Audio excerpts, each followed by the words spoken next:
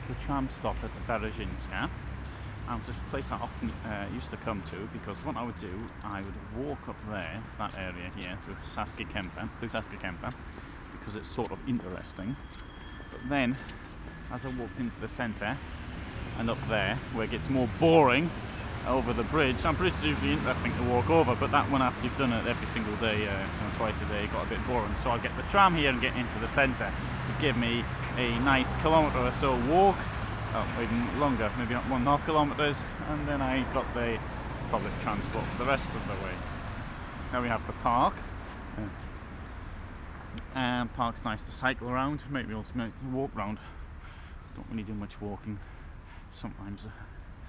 And this street here is, I forgot the name of it, Washington, and there is the Rondo of Washington, Washington roundabout, and this is Saska Kemper, and there's my bus, the 111, which I elected to get the tram instead of getting the bus, and so obviously it would have been much quicker if I got on the bus. What a mistake. Oh well, usually getting the trams quicker. Not today.